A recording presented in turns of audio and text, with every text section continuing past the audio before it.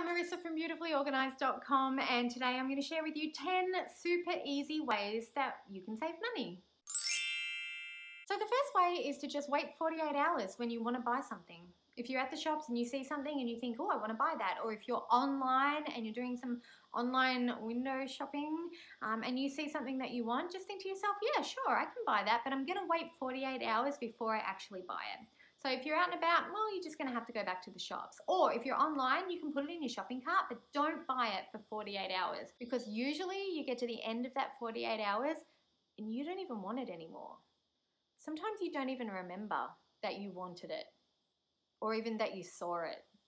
So yeah, wait 48 hours and I guarantee you your purchases will go down and your savings will go up. My second tip is to just make simple dinners. You don't have to make fancy dinners and buy 13 different kinds of spices and sauces and ingredients to go with this fancy dinner and just make it once, and then you've wasted all that money on the spices and the sauces and the ingredients. I can't tell you how many times I've done that in the past, and we've ended up spending like $28 on a dinner that we could have spent $7 on for the whole family. That's a big difference in money. And a lot of the time, my kids didn't like trying new stuff anyway. So we have a roster of 30 simple meals that we like to do, and we just kind of rotate through that 30. I can give you a copy if you want. I'll make sure it's accessible in the description box. And if I forget, just let me know in the comments, and I will remember to put it in that way. But basically, stick to meals that you already enjoy and that aren't expensive to make. Don't feel like you have to do restaurant quality dishes. I know we all love watching cooking shows, and I know HelloFresh is a thing, but we really don't need to do fancy dinners or expensive dinners. You can just do basics, you know, cheaper things. Some of our favorite meals are spaghetti or meatballs and veggies or burgers. Most of our dinners have meat, veggies, and carbs, or meat, salad, and carbs, or fish, salad, and carbs. It's really, really basic, and it's a lot cheaper. You can buy a bag of potatoes for $5, and that will last you the entire week. So yeah, keep your meals simple. Onions and garlic will make everything magical, and they're really cheap. My third tip is to walk or ride your bike instead of driving, if you can. If you live super far away from everywhere, or if you're doing a massive grocery shop for the whole month, okay, fine, then you're not going to walk or ride your bike. But if your school is up the road, walk with your kids to school. Or if the library is not too far away, catch the bus to the library. You'll save yourself on petrol, you'll get a little more healthy, you get to be outside in nature a little bit, so you'll feel better as well, and you'll save some money. I will say I did fall off my bike once when I got back into bike riding, and that was embarrassing, but that's because I had these sneakers on and my shoelaces got caught up in my spokes on my bike wheel, and every time I like pedaled forward, my shoe got closer and closer to the wheel, and then I ended up like tipping over. But you know what though? 3 people stopped and see if I needed any help, and I ended up getting to know some of the neighbors, so that was really nice. I'm not saying that should happen to you. I'm just saying it's okay if it's not perfect, but yeah. Do a little more walking, do a little more riding, do a little less driving. You'll save a lot of money and you'll probably really enjoy it once you get into it. Tip number 4 is to stop buying books and magazines. Don't buy DVDs. Cancel your streaming service if you want to, because you can go to the library and get all of the books, magazines, and movies that you want for free. And because you're giving them back, they don't cause clutter either. Even better. Tip number 5 is to shop secondhand. So if you want something, I like to keep a little list of the things I want, and then I just go and look at the op shops once a week. And if something that I want, something that's on my list is at the shop, then I buy it then. And sometimes I'll buy things for $2 instead of $20. And it's amazing because it means that somebody else got to get rid of their clutter. I'm helping a charity and I'm saving money at the same time.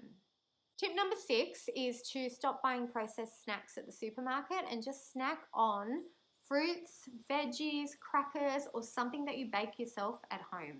It is so much cheaper. It's probably better for you too, but it's so much cheaper. So instead of spending $2 on each packet of snacks, you could spend $5 on flour and sugar and a bit of vanilla and get a couple of pieces of fruit, and you can make muffins or you can make cookies or you can, you know, do something at home.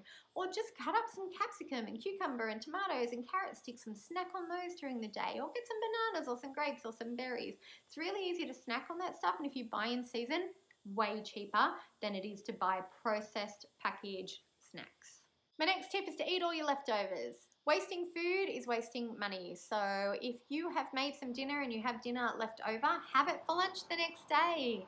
I would normally say put it in your freezer and have it for dinner later, but I'm really bad at that because then I put food in my freezer and I forget it's there and then I wonder how old it is and then I end up wasting the food. So for me, if we have leftovers, I have them for lunch the next day. I put them in the kids' lunch boxes. You would be surprised at what the kids eat, especially seeing they get bored with the regular sandwich and fruit and snack. So you could I put cold potatoes in our lunches, leftover veggies, whatever meat we've had, you could wrap it up in a wrap. It doesn't have to be fancy, but yeah, use your leftovers for lunches the next day or for dinner the next day and just do it a little bit different, like cook it up a little bit different. If you've roasted a chicken one day, then you can make chicken soup the next day or chicken wraps the next day.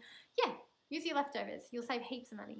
Tip number 8 is to put a really easy dinner in your freezer for that night where you don't feel like cooking. And I mean a really easy dinner. We sometimes do fish fingers or chicken pies. Well, you know what you can do? Go and get a pizza from Aldi for $3. I think they're $3.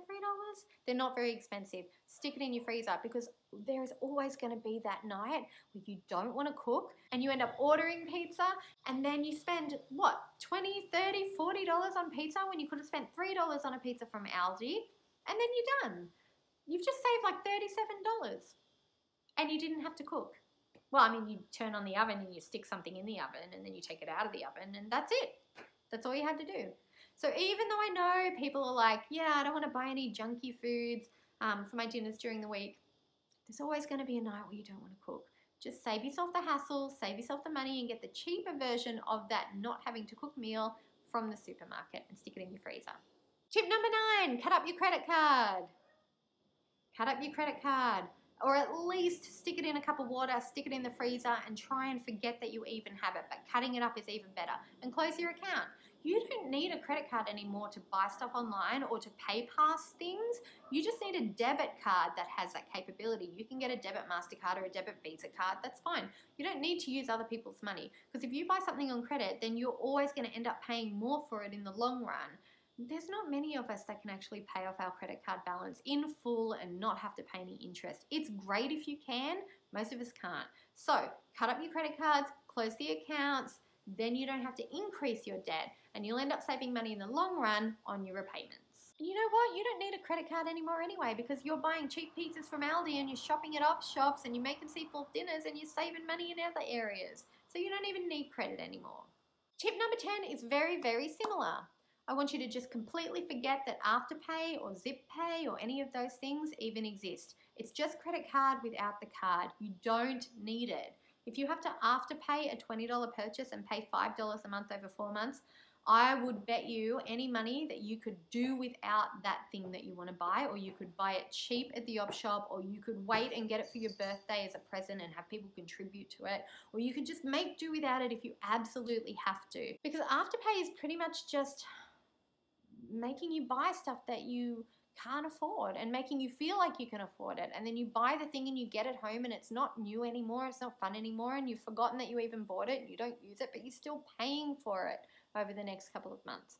It's a waste of money. Don't use Afterpay. And that's our 10 tips today. I hope you found them helpful. If you did, hit the like button and subscribe, and I'll see you in the next video. Bye. And you end up ordering pizza and sorry, a motorbike went past.